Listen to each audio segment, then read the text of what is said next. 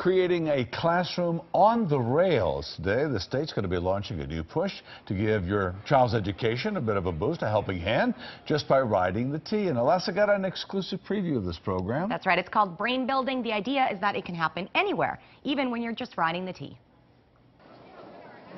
The T really gives families an opportunity to dialogue. There's so much to talk about in the course of a trip on the MBTA. Things like numbers and counting the stops along the ride, being observant, taking note of the route or the weather, discovering letters by going on an alphabet hunt, reading, and simply engaging in back-and-forth conversation. And you might want to talk about the places that you're going to visit. There's a lot of history in Boston, and that gives you a lot of opportunities to use word-rich conversations to help stimulate your child's brain.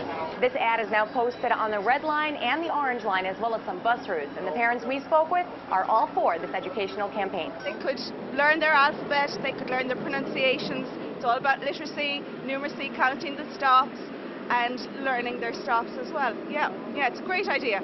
It's a very simple thing to do, just learn whatever the basics, your reading, writing, and all that's very important, instead of having your head stuck in a phone. Yep, and that brain building program will be officially launching today at Harvard Square MBTA station. That happens at 10:30. There are activity guides you and your family can download, and you'll find them on our website, WCVB.com. The kids are excited about it too. Yeah, riding the train, you know, and learning your, I love learning your pronunciation. Yes. Pack your cat, and, you know, of and course. at Harvard, yeah. Yeah, of course. All right, Erica, back to you. Thanks, guys.